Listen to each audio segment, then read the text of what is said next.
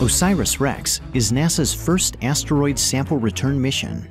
It launched in September 2016 on a journey to explore a near-Earth asteroid called Bennu.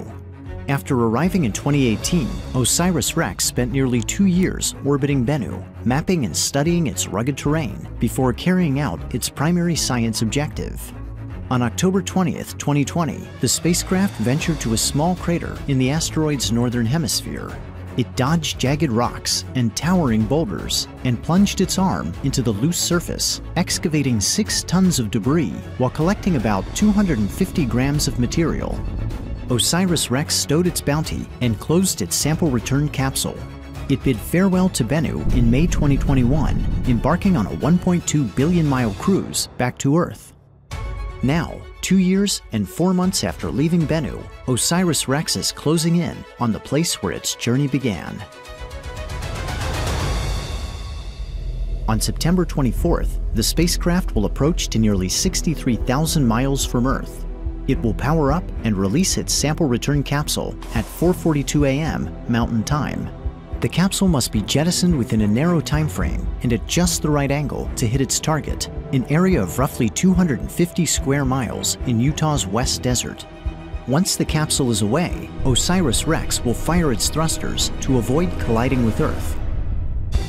At 8:42 a.m., the capsule will streak into the atmosphere at a blistering 27,000 miles per hour. It will race across the western U.S. and begin to glow with heat, allowing infrared trackers on the ground to chart its progress.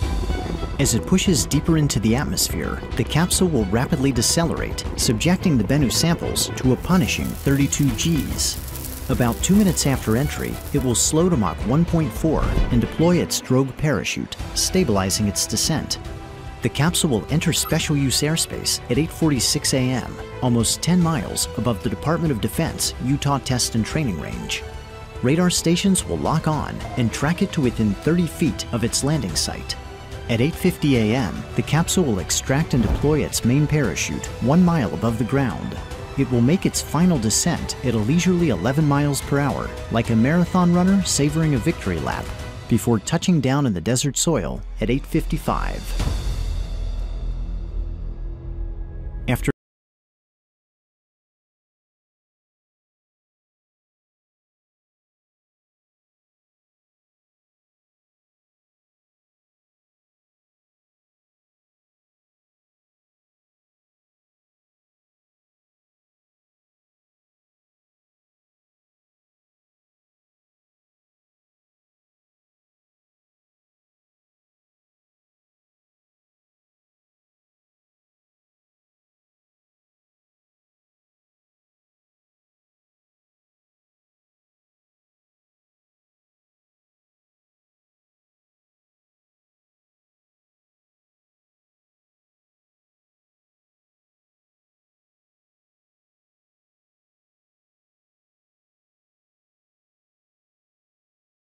world, the journey will continue.